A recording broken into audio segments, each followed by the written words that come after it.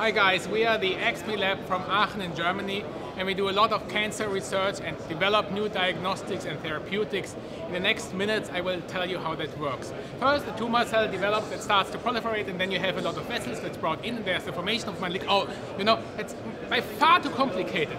I will now tell you how it works in simpler terms. First, you have one tumor cell that starts to proliferate. Then you have the formation of a small nodule. Next, there's a generation of a malignant stroma with a very dense network of collagen and other fibers. This then leads to the formation of angiogenesis, so new vessels start to sprout into the tumor, which then allows macrophages to invade.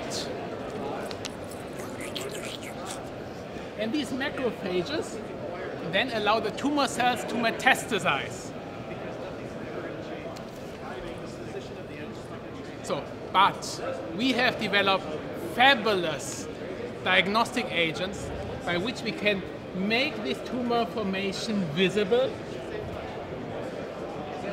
which then allows us to use our exquisite nanomedicines and therapeutic agents to destroy the tumor and to cure the patient.